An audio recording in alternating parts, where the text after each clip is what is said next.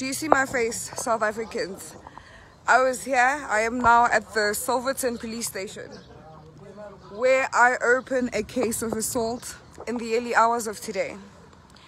My abuser is roaming on the streets as we speak. The police did nothing to help us.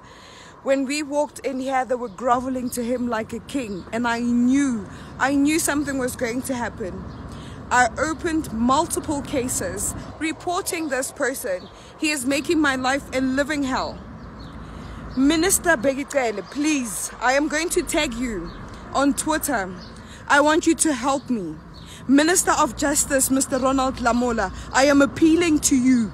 Look at my face. I am a woman. Look at my head. The police are not helping me. They're waiting for me to die.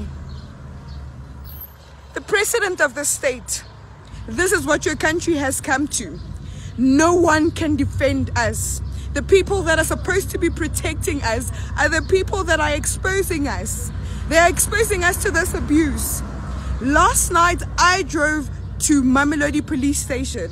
The police station was closed.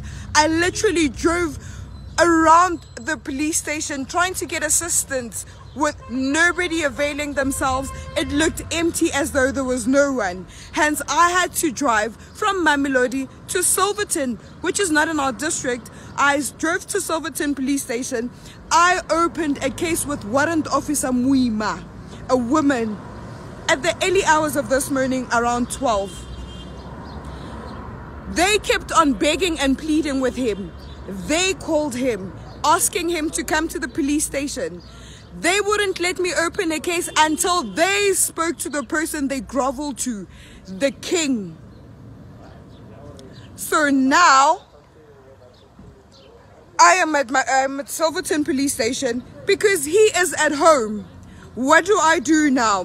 Do I go back home? Do I go back onto the streets so he can finish me off while the police sit and not do anything? While the police are bribed? Because this is one of many cases. I opened a case against him at the SAPS in Pretoria West in 2016. I opened a case against him at the Central Police Station in Pretoria, in town. The case did not materialize. So today, without even appearing before the magistrate, he is released by the South African Police Service. Gender-based violence. If you guys see this video, I want you to retweet this video until it trends, until I get my justice. Thank you.